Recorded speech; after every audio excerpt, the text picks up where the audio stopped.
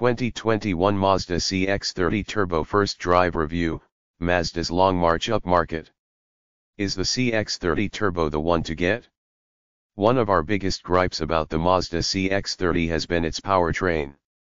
For a brand intent on being held in consideration with luxury automakers, the standard CX-30 feels far more Honda, Nissan, or Toyota than Acura, Infiniti, or Lexus.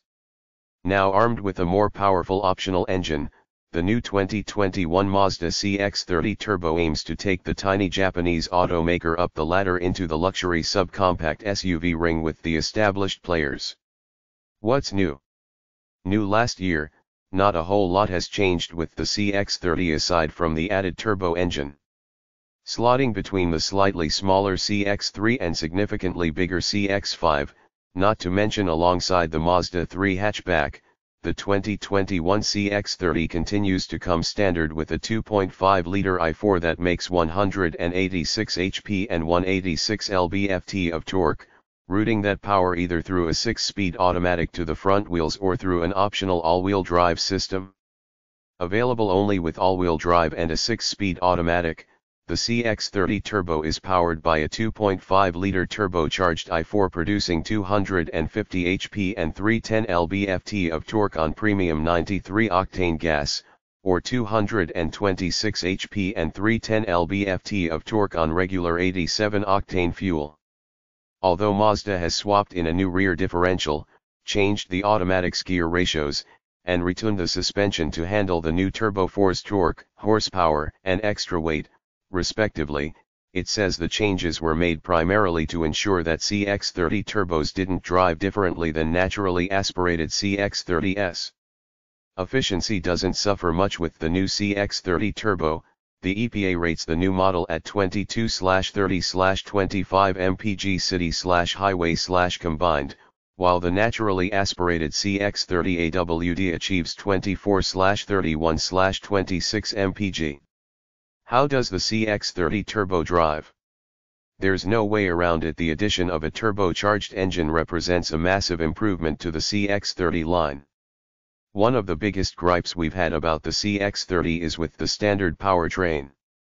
The base i4 lacks the low-end grunt of its more modern competitors, and it's paired with a dated, slow-shifting automatic gearbox.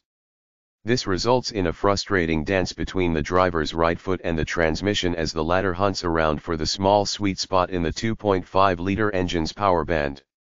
With a broad power band, shorter transmission gearing, and most important, peak torque availability at just 2000 rpm, the CX-30 Turbo is significantly better to drive than the non-turbocharged model. Thanks to the new engine, there's a newfound life in the CX-30. While it'll never be mistaken for the beloved, and long-departed, Mazda Speed 3, it feels properly quick when you floor it from a stop, even exhibiting some modest torque steer despite the turbo model's standard all-wheel drive system.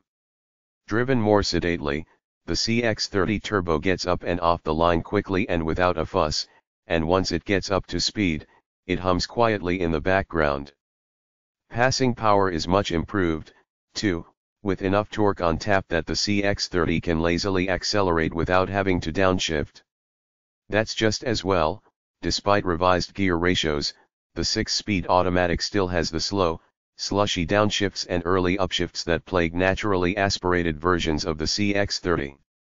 It also has a frustrating tendency to upshift early and downshift late, even when in sport or manual drive modes, the latter of which is never truly manual. Although the Turbo is a massive improvement over the base naturally aspirated engine, Mazda's decision to tune the CX-30 Turbo to otherwise drive like the standard version was a missed opportunity. Despite the newfound power, the CX-30 Turbo still lacks a cohesive sense of purpose. Is it a luxury SUV? A sporty SUV? Or something else entirely, and the drive experience suffers because of it? The Mazda suspension, for instance, reads sport. Like the standard CX-30, the turbo suspension is stiffly sprung on most impacts and skittish over rough ones, especially at highway speeds, making it never really feel settled down or confidence-inspiring.